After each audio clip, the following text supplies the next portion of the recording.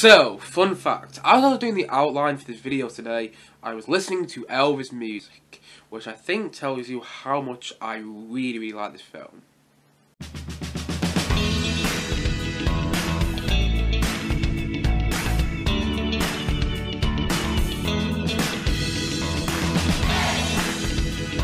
Why Elvis is the best musical biopic.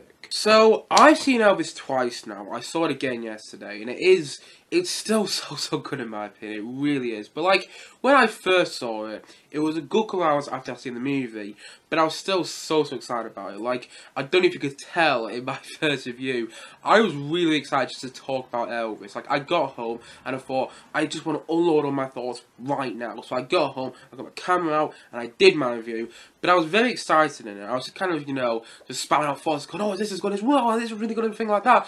But I didn't, explain myself the best in that review. I don't explain myself the best anyway, but I didn't do it the best in my review. And also, I want to expand on some of the thoughts I said in that first review in this video, later on in the video as well. But one of the things I said in my first review was that I think that this is the best biopic that I've seen. I also said some other things as well. Like I said, this film is a masterpiece. It's my favourite movie of 2022 so far. And I still think it is. I still think it is a masterpiece. And I still think it is my favourite film of 2022 at the moment. But at the same time, though, I also said that this was the best biopic I'd ever seen. And I want to clarify that I meant musical biopic. To be fair, I did go on to say, I did go on to compare it to, Bohemian Rhapsody, Rocky Man, and so on and so on and so on. But the thing is, though, what I meant was that it was the best musical biopic I'd seen. Because, I've seen quite a few biopics, and I have to kind of reassess my thoughts on them. Because biopics is a whole different genre in itself, and I'd have to think back to some of the other biopics we've seen. But what I meant was that it was the best musical biopic I've seen, because I've seen many musical biopics now. Like, I've seen Noah Boy, which is all about the early life of John Lennon. I've seen What's Love Got to Do With It, which is a Tina Turner biopic. I've also seen Get On Up, which is a James Brown biopic, which I think is great, by the way. I also saw Rocket Man, which I really like. Bohemian Rhapsody, I love to pieces. Straight Outta Compton, I think it's a good film. And at the same time, though, I recently just watched Walk the Line the other day, which I think it's a depressing movie, but again, a really good one. But this one's better than all those other movies, in my opinion.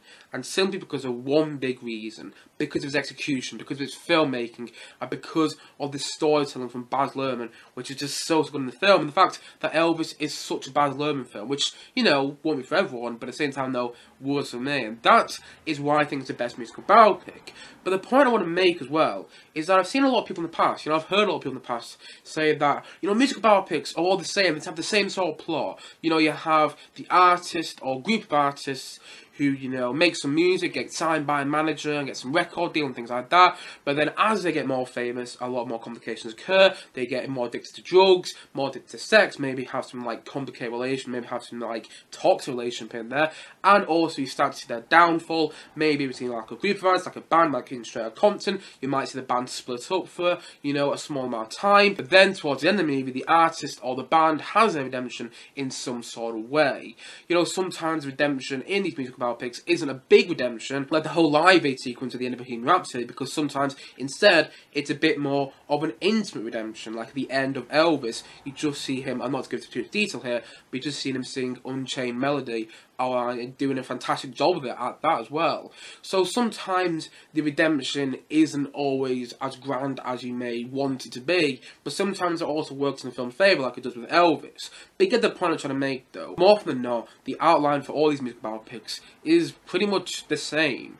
But that doesn't hugely bother me, because a lot of people who say that are also huge fans of comic book movies and superhero movies. And when you think about it, comic book movies and superhero movies, and I'm not saying it's a bad thing, by the way, I'm not saying it's a bad thing, but many of them have the same outline. I'm thinking of one superhero movie at the top of my head right now. This is a plot, this is the outline, this is a general plot. I mean, obviously, there's more intricate details, but this is the general plot for the superhero movie I'm thinking off the top of my head. So we have this superhero, and we see them get their powers, and we see, them experiment their powers. You often have like a sidekick, bit of a comical sidekick, if you will. And also at the same time, though, we see a supervillain get their powers. And then basically, halfway through the film, we see the superhero and the supervillain meet for the first time. And the superhero will lose that fight, and the supervillain will win that fight when they meet for the first time. But then later in the movie, the superhero will win and save the day whilst the supervillain is defeated. The supervillain will often die, or they'll get locked up in prison, something like that, if, you know, they want to bring them back in a future film. And at the same time, though, along the way, there's often a love interest thrown in there, and if it's a team-up movie, like an Avengers film, Justice League, or Guardians of the Galaxy, something like that, you often see the group bonding. And I was just thinking off the top of my head, though, the movie I was thinking off the top of my head right there and then was Spider-Man. Spider-Man Homecoming. That was the film I was thinking of. But at the same time, though, apart from a few differences, you could really adhere that plot outline to so many other super movies. You really could. Maybe not every single super movie. Like, maybe there'd be some odd ones in a bunch, like obviously Avengers Infinity War, the heroes lose. But at the same time, though, Avengers Infinity War and Avengers Endgame are basically the same story. But so in the end, the heroes do win in that film. So the heroes do win in that story, should I say. But yes, you get the point I'm trying to make. You know, the outline for so many superhero movies and comic movies, and I'm not saying this is a bad thing, by the way, I'm not. Don't misread what I'm saying. But they've all got the same outline, much like a musical biopic. Let's take another genre, for example. Let's take a look at the spy genre. You know, I'm thinking of one James Bond movie that's on my head right now. I'm thinking of one James Bond movie.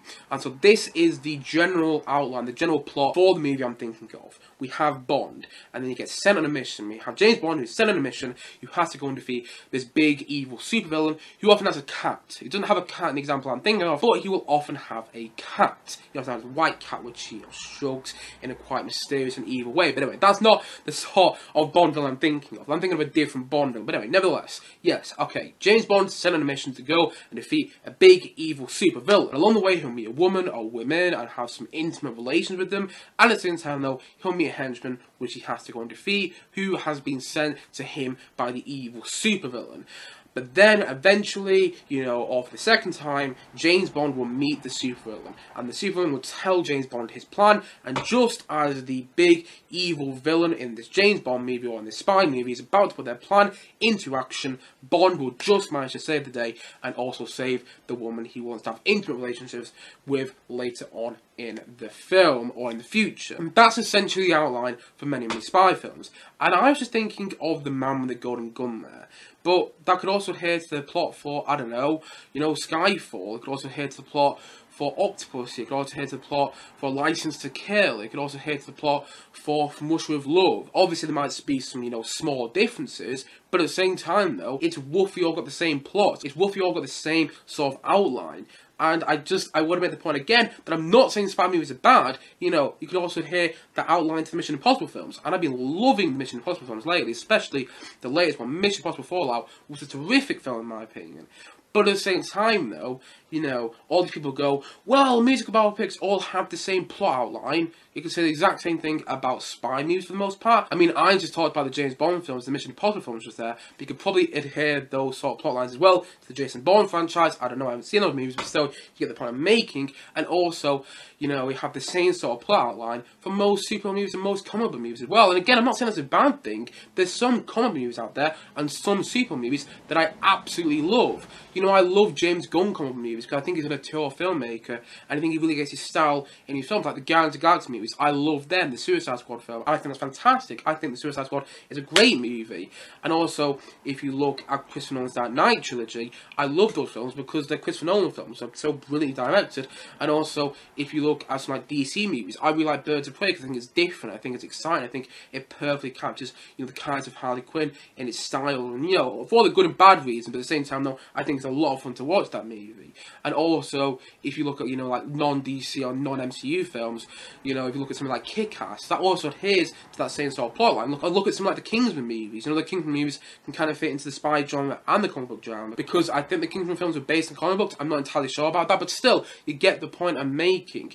You know, many films can fit into those plot outlines, but I'm not saying it's a bad thing, because the reason I like, you know, many of these super movies like Guardians of the Galaxy and like the Suicide Squad and like the Christopher Nolan Dark Knight trilogy and like, you know, the Spider-Man, the Tom Holland Spider-Man movies and like the Tom Maguire Spider-Man movies and so on and so on and so on, is because they're different, they stand out in my opinion. And that's kind of how I want to tie it up to Elvis. You know, many musical biopics have the same sort of outline. Many comic movies and many super movies have the same sort of plot outline. But it's how they're different. It's how they're done in their execution. How the filmmaking is different. How the story's told in a different way, which makes it stand out against the bunch. And that's why I think Elvis is the best musical biopic.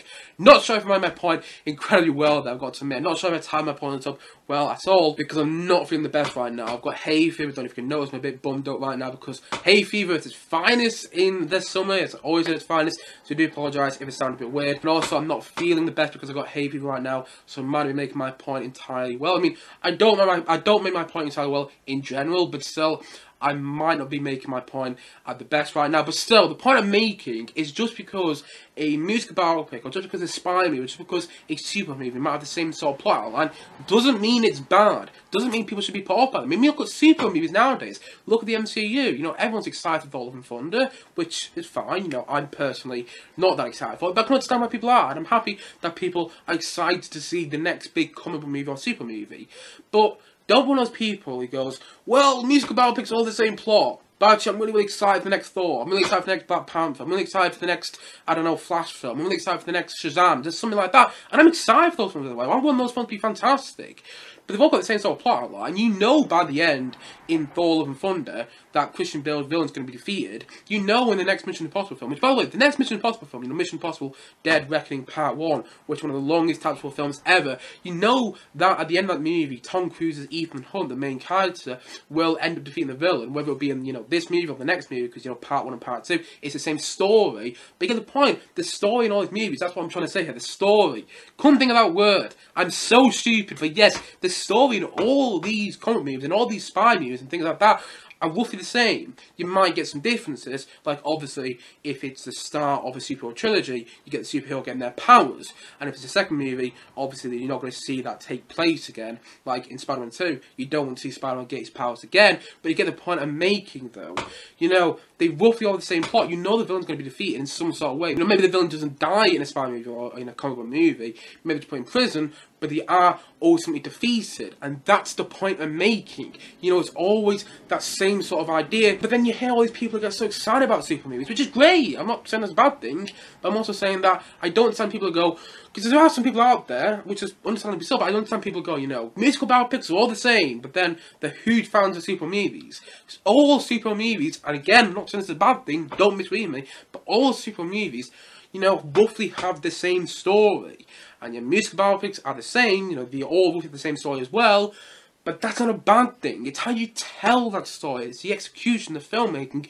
It's how the films are different. And that's why Elvis is my favourite musical biopic. You know, that's why Elvis is my favourite musical biopic. Because even so, I'm a huge fan of Getting Up, the James Brown biopic, which I think is a terrific movie. Even so, I'm a huge fan of What's Love Got to Do with the Tina Turner biopic. Even so, I'm a huge fan of Noah Boy. Even so, I'm a huge fan of Australia Compton. Even so, I'm a fan of, you know, Rocky Man. Even so, I'm a fan of Walk the Line. Even so, I'm a fan of Bohemian Rhapsody. I love that movie to pieces.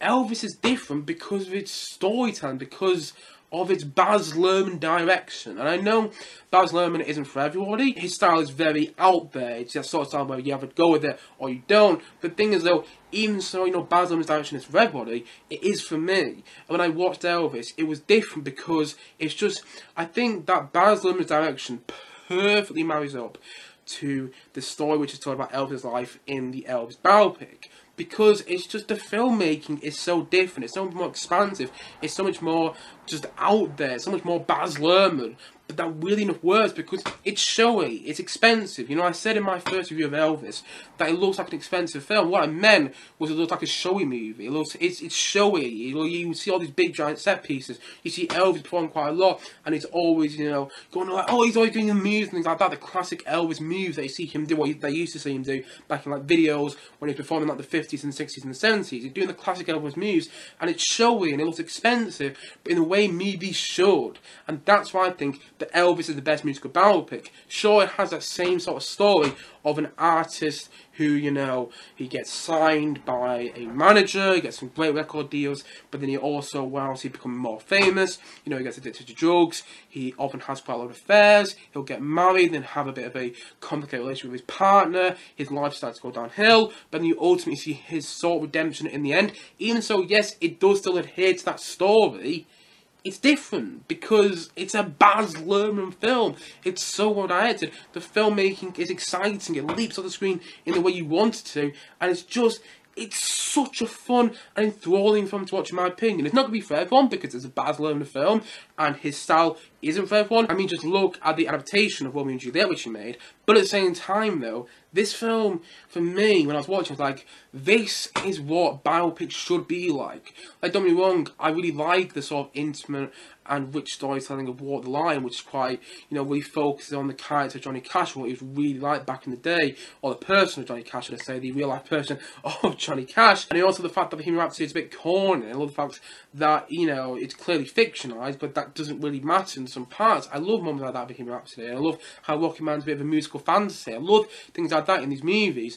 But for me, Elvis just kind of felt like a fever dream. It felt like an experience, which is the point I want to make. It felt like an experience which other music biopics haven't for me. I can still really love some of those other music biopics I've seen in the past, like Bohemian Rhapsody, like Walk the Line, and like Straight Outta Compton, and so on and so on and so on. But at the same time, though, you know, the way this film tells its story, just, it feels like an experience. It feels like you go on the Elvis experience and Baz Luhrmann's directing. He's taking you along with you. And it's just, it's so, so good. It's a long film. Don't get me wrong, it's a long movie. It's like 2 hours, 40 minutes. It's a long film. But at the same time, though, it doesn't feel long. And it just feels like 2 hours in a push.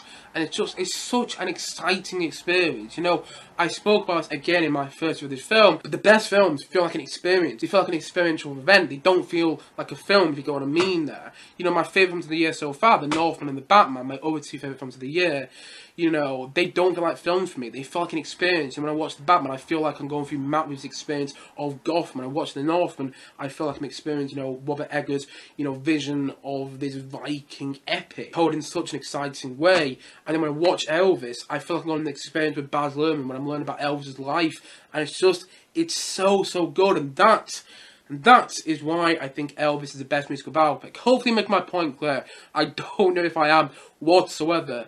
But the fact when people go, well, music biopics are all the same, doesn't really matter. And I do feel those people are also the same people who say, well, I can't wait to see the new superhero film, but you know what you're going to get from that. You know what you're going to get from a musical biopic, but that doesn't mean it's a bad thing. That's not a bad thing if you know what you're going to get from it. It's how the story's told. Don't be wrong, if you watch a musical biopic and you don't like it, it's not because you knew where the story was going, is it? It's because you didn't think it was made well, which is fair enough. You know, I know some people out there who don't like Rocket Man, which is fair enough because they don't like musicals. I also know some people out there who are not huge fans of Straight Outta Compton, which again is fair enough because they weren't really into the style of storytelling. They thought the movie was a bit generic. But at the same time, though, you know, I also really like those movies because they're kind of told in different ways. Like, I really like Rocket Man because it's a musical fantasy. I really like, you know, Bohemian Rhapsody because it's Queen, and I really enjoy the way it tells its story. And I really enjoy some of those other musical biopics as well, like Get On Up, because they have great performances. I think Straight Outta Compton has a really interesting style of storytelling. And I think that Elvis, though, has a really showy and exciting style of storytelling, which is one of the reasons I absolutely love it. Honestly, it really is. And, you know, it looks expensive, which all films should, in my opinion. It's showy, and I really like that. And so, I want to clarify my point once again here. I don't think Elvis is the best biopic I've seen. I need to think about that a lot more. Maybe it is the best biopic I've seen. I don't know, but there's a lot more biopics out there which aren't music biopics. But at the same time, though, it is the best music biopic I've seen. I know people who might be put off watching the film because they know the story. They've seen the story done in Rocket Man, Bohemian Rhapsody, Walk the Line, and so on and so on and so on. I don't think you should be put off by this film because you know the story of every single comic movie, every single super movie coming out soon, but you're still going to go and watch that. Same as spy movies. So, go and watch the musical biopic. Go and watch Elvis, because it's all about the filmmaking, it's all about the execution, and that's what makes Elvis different. That's the point why I love Elvis, though, because it's told amazingly, and I have such a good time with it every single time I watch it, because, you know, I've only seen it twice now. I started there like I've seen it about 5 times. No, I've seen it twice, but each time I watched it, you know, I noticed more and more details. Just the fact that it's storytelling, it just makes, you know, you just feel like you're watching Elvis. You know, Austin Butler does an absolutely incredible job playing Elvis. I don't think they could have chosen someone better to play him.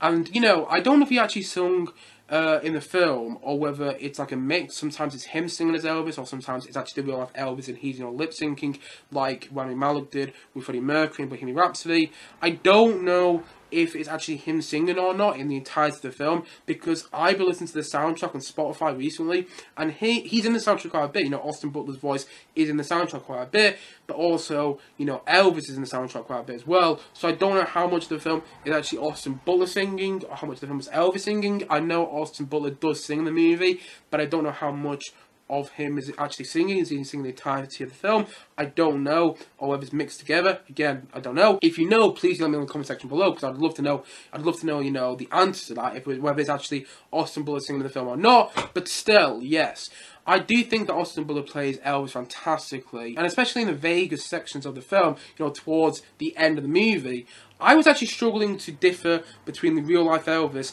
and the Austin Butler Elvis that we see in the film, because there are a couple of moments like he looks exactly like Elvis. And I watched it for the second time. I watched it from the second time with my mum, and I came out of the cinema and I was like, he looks so like Elvis in the Vegas sequences. And my mum went, no, because I think that was actual stock footage of Elvis that they put into the Vegas sequence of the movie. Hopefully you understand what sequence I'm talking about if you've seen the film. But yes, I said that to mum, and then my mum was like, oh no, I think they used real stock footage. And I was like, I don't think they did. Honestly, he looks so like Elvis towards the end of the movie especially, and I just think he plays him so well, and sometimes it is hard to differ between the Austin Butler Elvis that we got with this movie and also real life Elvis, but just in the most amazing way possible, the way you want for musical biopic.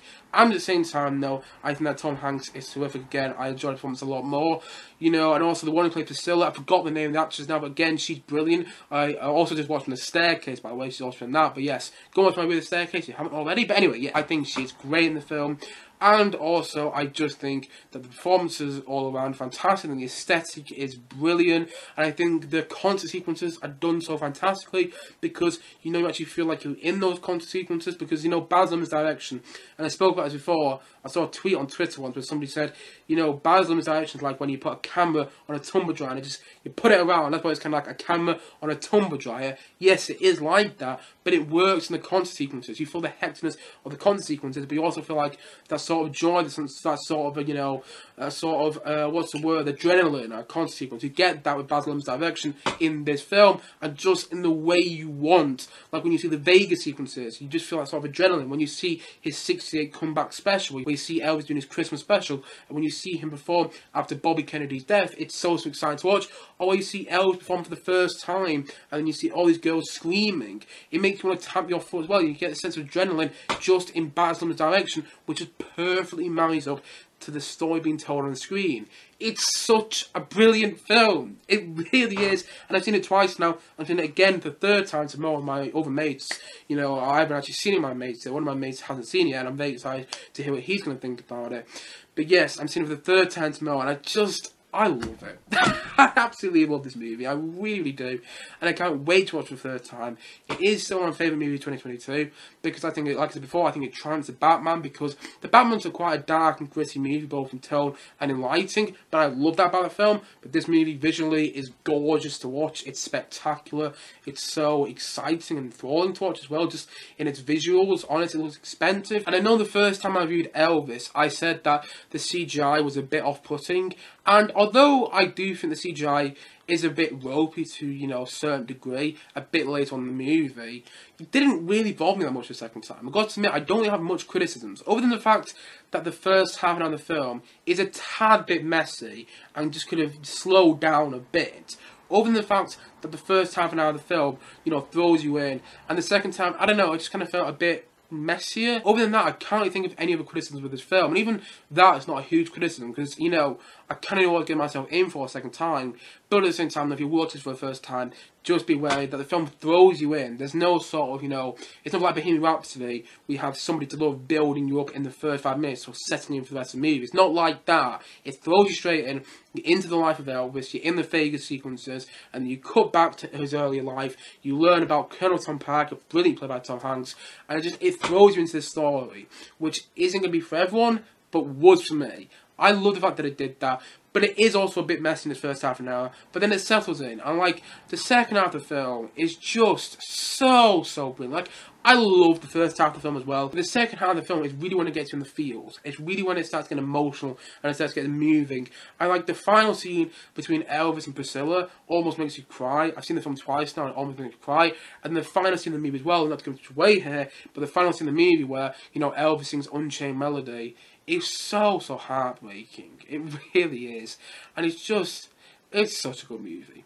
I absolutely love it. And I could ramble on more and more about how much I adore this movie. It's so well done. It's so well directed. It's so exciting to watch. The music in the film is brilliant, both in the terms of the score, in the terms of the way the Elvis music is used, and how the modern day music in the film is infused with Elvis' music in a really exciting way. And I think it's absolutely incredible. I really can't recommend it enough. And honestly, if you're sleeping on this movie, and if you're thinking not to watch it because you want to save your money for Thor: Love and Thunder, that's fair enough. But still, get a bit more cash out and go watch this film anyway. If you've got nothing to do, go and watch it at the cinema because it is just so good. I can't recommend it enough.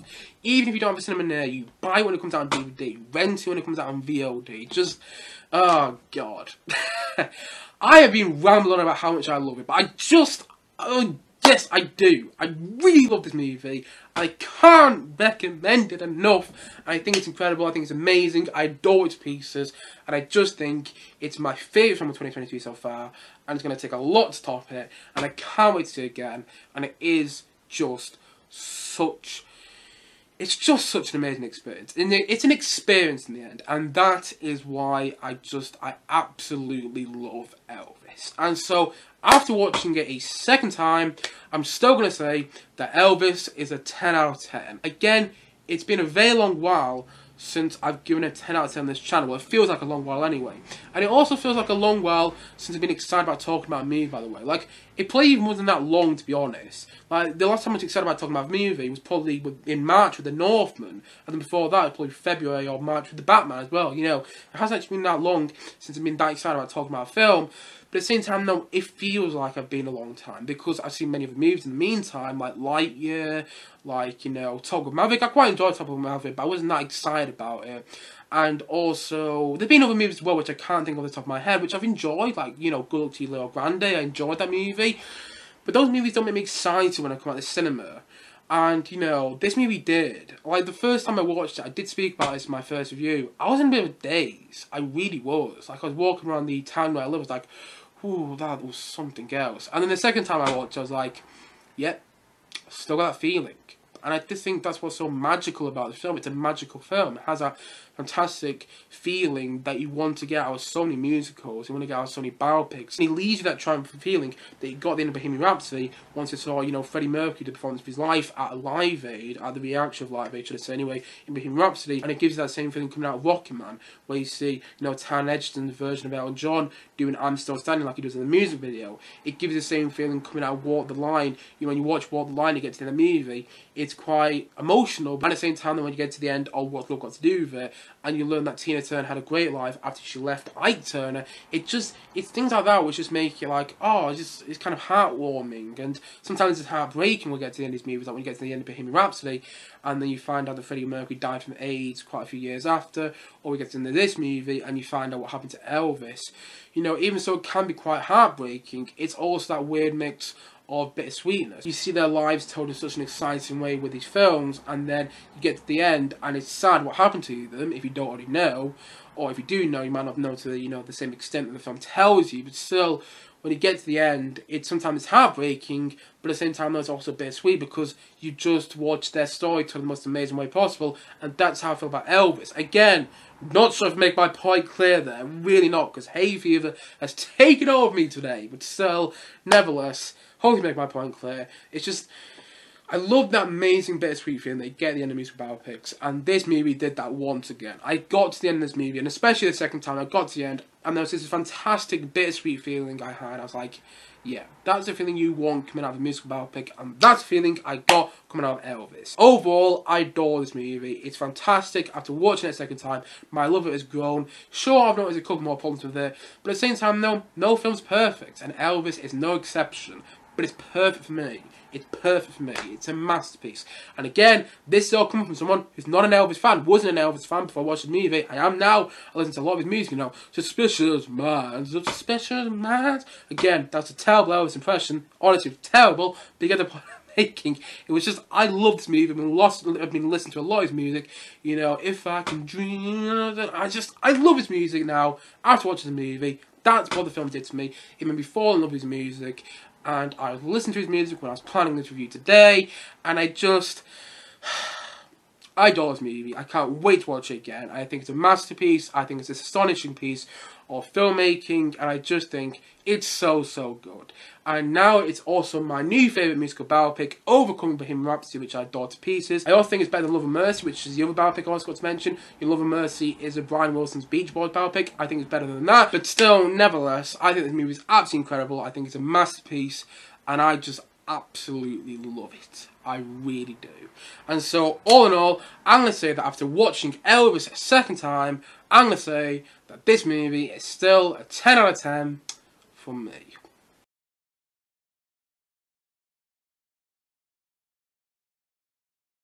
Anyway guys, what do you think of Elvis? Please do comment down below and know your thoughts in the comment section below. Anyway guys, thank you as always for watching, and if you haven't yet, please do click down below and like subscribe on this video, and look forward to many more both film and TV reviews coming very soon on this channel. See you guys again soon, but bye for now. Bye!